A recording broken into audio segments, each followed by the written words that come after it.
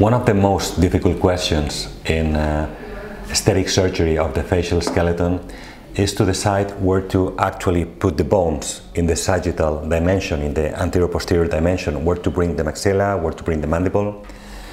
Now, 8 years ago, we defined and published an original plane or reference that we call soft tissue plane, which is a plane that goes through the root of the nose, what we call the nasion, and goes perpendicular to the floor.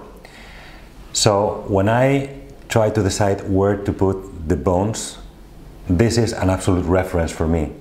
I need that the upper incisor, meaning the upper jaw, the maxilla, goes forward to touch this line or be in front of this line. And of course the mandible has to accompany that, and at the end the chin also is in front of this line. So again, this is an absolute reference for me when I am doing my aesthetic surgical planning.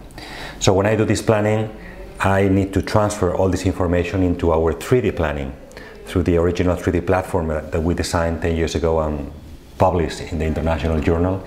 So all these concepts of forward repositioning the facial skeleton have to be incorporated in the 3D planning and then bring them into the operating room.